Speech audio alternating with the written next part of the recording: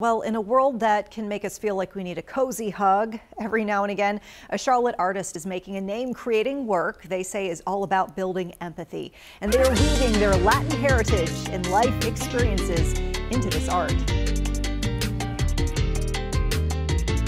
It's a labor of love. I knit all of the noodles, which is what I call them, and then I stuff them, weave them, and then I do like finishing work. But its purpose is love. My work typically has this theme of like joy, optimism, and renewal and healing through it. Katrina Sánchez says that theme in part comes from their time at UNC Charlotte during the 2019 on-campus shooting. I wanted to do something that had to do with caring and like mending, healing, so I started repairing old clothing. And that mending transitioned into fiber work and these soft, colorful noodles. So it's like something that people typically want to touch and enjoy and hug, and so that was what I wanted my work to kind of represent. The colors themselves come from a special part of Sánchez, their Panamanian heritage. That's where I've experienced the most color in the environment, so in the rainforest, in the natural world, in my grandma's garden,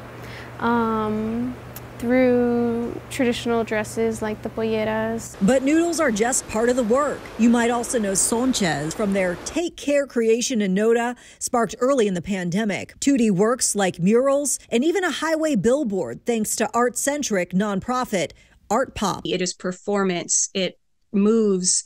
You can experience it. With Kat's work, you can touch it, you can feel it. And feeling is what it's all about. That's really, I think, what art making is telling a story or creating some kind of emotional response and hopefully either teaching someone something or opening and widening their point of view. And right now on our website, you can see more of this vibrant, amazing artwork, and you can learn more about Sánchez's inspirations. You can find all of that once again, WCNC.com.